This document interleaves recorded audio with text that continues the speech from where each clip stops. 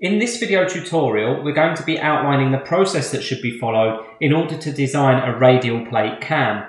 And we're going to be designing a cam for a specific function, as outlined in the bottom left-hand corner. We've specified that the base circle of our cam should be 60 millimeters, and we can see this represented on our diagram by this diameter here. We're also specifying that the rise and fall should be 25 millimeters, and as we can see here, we have a distance of 5 millimeters between each of our indicating lines there, giving us a total of 5, 10, 15, 20, 25 millimeters. And we'll see how these construction lines are used in a moment. We've also specified some angles. We've specified that the rise and fall should both take place over 40 degrees. And we've specified that the top dwell should last 60 degrees. Now, once again, we're going to clarify what all of these things mean in a moment. The bottom dwell then is going to be for the remainder of the cycle, noting that a cycle is 360 degrees. We've also been given the rotational speed of our cam of 80 RPM, and we're going to use that rotational speed in order to calculate the time that the cam follower rests in its uppermost position. So at the top of the screen, we have two sections of a diagram. First of all, on the far right-hand side of the diagram, we have axes set for an angle displacement diagram. And on the left-hand side, we have a template set so that we can sketch the profile of the cam to achieve this specific range of motion. So let's start adding some information to our diagram. The first thing that we've specified is that the rise and the fall are 25 millimeters and should take place within 40 degrees of the rotation. Note here that we've specified that the velocity of the leader should remain constant. So let's add this to our diagram then. We have across 40 degrees of the rotation, and we'll do this for the first part of the rotation. So between 0 and 40 degrees, we're rising from a follower position of 0 to a follower position of 25 millimeters, or a rise of 25 millimeters. If we refer to our y-axis, we've gone up by 25 millimeters reaching this point here, because as we mentioned earlier, each of our increments were 5 millimeters. 5, 10, 15, 20, 25. Now that rise of 25 millimeters for the cam follower has taken place over the first 40 degrees of the revolution. So next, we're told that we want to dwell at the top for 60 degrees. Well, dwelling at the top just means that the follower needs to remain in that uppermost position. So if we were to represent this on the diagram, we need to remain at an elevation of 25 millimeters, and we need to remain there for the next 60 degrees of the revolution. So 20, 40, 60, as each of our x-axis increments are 20 degrees. So this brings us up to 100 degrees. Next we're going to fall, and we're going to fall by 25 millimeters, once again across 40 degrees of the revolution. So this time, we're travelling downwards, like so. Now you'll note that for the rise and fall here, I've used a straight line. And the reason I've used a straight line is because we specified constant velocity. So as the velocity is constant, the gradient of our angle displacement diagram must remain constant. Okay, so finally we're told we're going to dwell at the bottom for the remainder of the cycle. The remainder of the cycle then is 40 degrees here, but it's also going to be another 180 degrees to represent the other side of the cam. 180 plus 40 is 220. So the dwell position lasts for 220 degrees. The reason we're only representing half of the cam here is because the rest of the cam is just going to be represented by the base circle, or the bottom dwell position. Now, when it comes to sketching this cam, what we're looking for is the vertical position of the follower at each of these different angle increments. So we can see then, at 20 degrees, our follower is going to be halfway to the top, or 12.5 millimeters.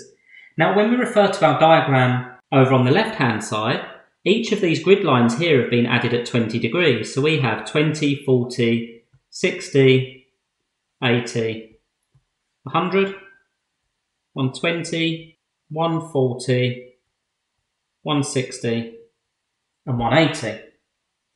So at 20 degrees, our follower needs to be at 12.5 millimeters. Well, 12.5 millimeters is between 10 and 15 millimeters here. We also know that at an angle of 0, our displacement is 0, and at an angle of 40, our displacement is 25. So sketching the first part of the profile for our cam, we need to add a curve that fits between each of those points. Now we could add additional points for 10 degrees and 30 degrees as an example, but all we're doing here is producing a general sketch of the cam. So we're going to end up with something like this. For the next 60 degrees, we dwell in the top position. Well, if we dwell in the top position, we're going to stay at a displacement of 25 millimeters, and our cam needs to represent that. So the profile of the cam is going to sit on the outer circle then for the next 60 degrees, like so. And then we can look at the return phase. So at 120 degrees over here on our diagram, we're at a displacement of 12.5 millimeters again. And at 140 degrees, we're back to 0. So at 140 degrees, back to 0. 120 degrees, 12.5 millimeters. And once again, we can add that to our cam profile here. So in order to achieve that motion, with a rise and fall of 25 millimeters in 40 degrees at constant velocity, a top dwell of 60 degrees, and a bottom dwell of 220 degrees, our cam profile would need to look like the shaded area here. We have our base circle, and then we have the remaining profile of our cam. So the next question then is, if our cam is rotating at 80 revolutions per minute, then how long in each cycle is the cam going to dwell in this top position? Well, first of all, we have 80 RPM, but we want to determine how many revolutions we have every second. So in order to get from RPM to revolutions per second, we need to divide by 60.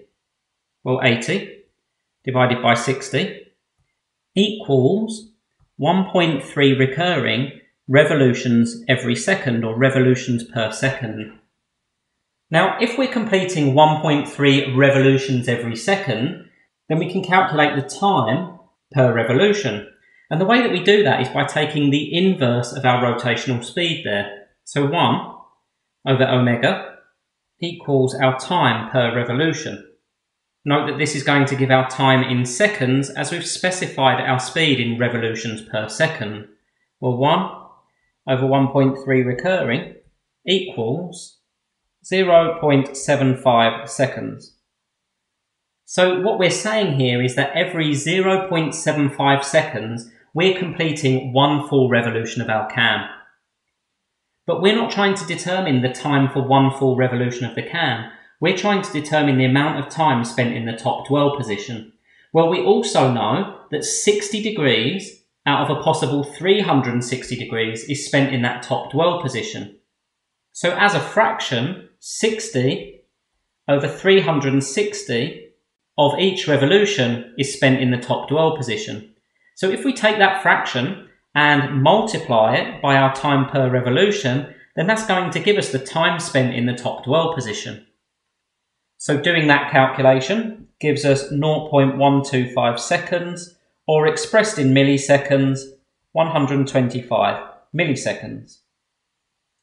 Let's take a look at another example, except this time we're going to have a different base circle diameter and a different cam follower displacement. And we're also going to specify that the acceleration of the cam follower as it rises and falls is constant rather than the velocity. In this example, we have a base circle diameter of 40 millimeters, which is represented by our circle in the center here. We have a rise and fall of 10 millimeters, which is represented by the distance from here to here. on our cam profile and also on our angle displacement diagram. We've specified that the rise and fall must each take place in 80 degrees at constant acceleration. We've specified that the follower is going to dwell in the top position for 40 degrees and dwell in the bottom position for the remainder of the cycle. And we've also specified our angular speed, this time of 45 RPM, and we're going to look to calculate the amount of time the cam follower spends in the top position each revolution. So the first thing you'll note is that we're rising across 80 degrees and we're also falling across 80 degrees, giving us 160 degrees, and we're dwelling at the top for 40 degrees. Well, 80 plus 40 plus 80 is 200 degrees. So it's no longer appropriate to just produce our angle displacement diagram for 180 degrees. I've needed to extend that to run from 0 to 360 degrees this time. So we're going to be representing the full cycle on that diagram. So first of all then, we rise and fall by 10 millimeters in 80 degrees. Well, 80 degrees this time is represented by two of our 40 degree increments. So we're starting at 0 and we're finishing at 80. Now note that previously we used a straight line to connect those 2 points because we specified that we had constant velocity. Well, when we have constant acceleration, what we instead see is that the gradient starts very flat, increases, and then flattens out again. So we end up with a much gentler change in displacement. We're then dwelling at the top for 40. Now, once again, a dwell of 40 degrees is represented by a straight line because we're remaining at a displacement of 10 millimeters for that 40 degree portion of the rotation. And then we're falling over the next 80 degrees. Now, once again, this is represented by two increments on our angle displacement graph. And once again, we're going to have a steady curve that starts with a negligible gradient, increases, and then decreases again back to 0.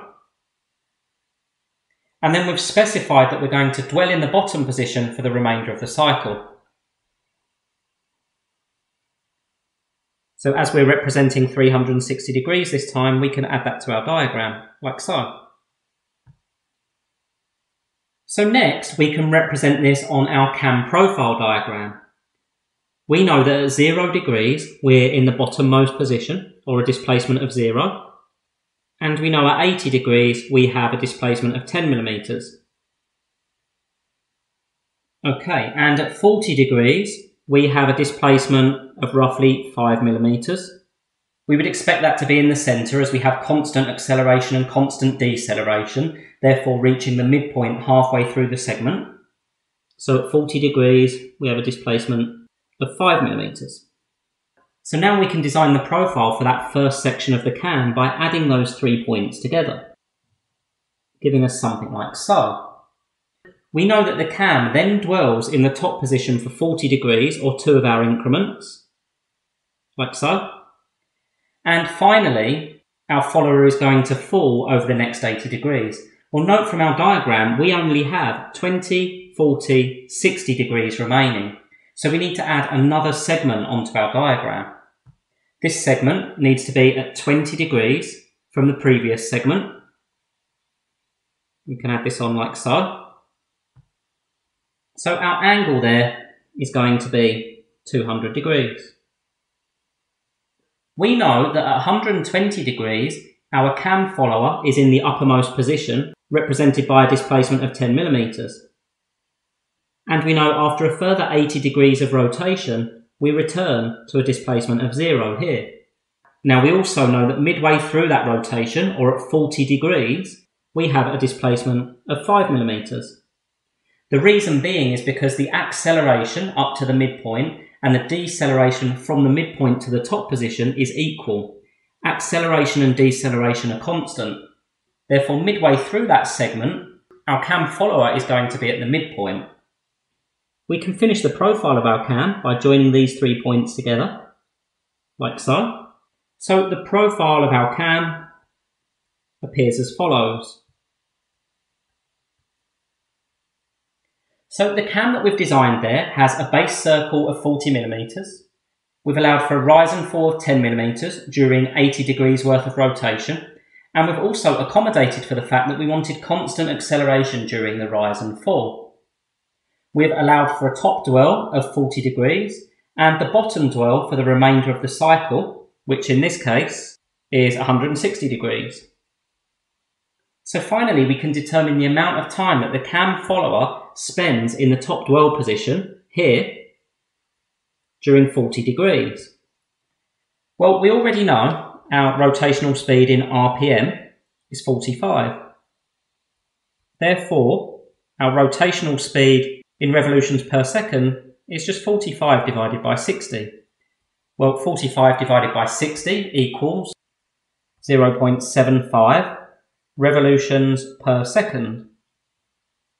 Well, if we're completing 0.75 revolutions per second, then the way that we determine the time per revolution is by doing the reciprocal of our rotational speed.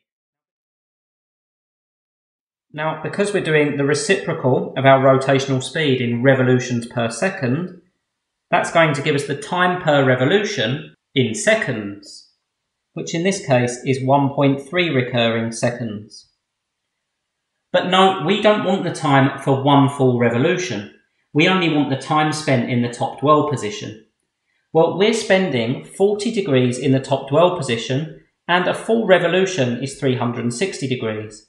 Therefore, as a fraction, 40 over 360 of our time is spent in the top dwell position. Multiplying by our time per revolution gives us the time spent in that top dwell position, and in this instance that equals 0.1481 seconds, which equates to 148.1 milliseconds. So the cam follower rises to the top position and it remains in the top position for 148.1 milliseconds before returning back to the starting position for the remainder of the revolution.